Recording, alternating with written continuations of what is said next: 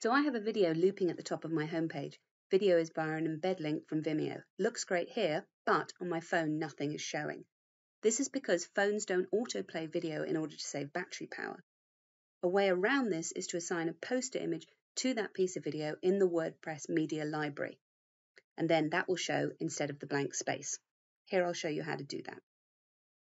So I'm in WordPress. I'm in the front end editor. Now I want my video to play full screen as a piece of background, so I've put it within the row settings. So I'm going to edit the row settings, click on Style. Here's my video. I'm going to go into the media library.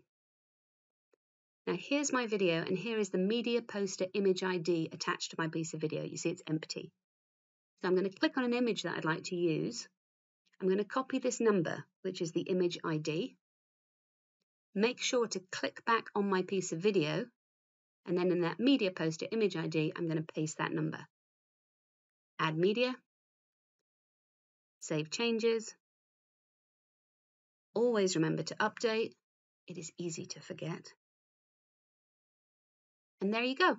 Now on your phone, when the video doesn't automatically play, there won't be a blank white space. There will be that image that we selected.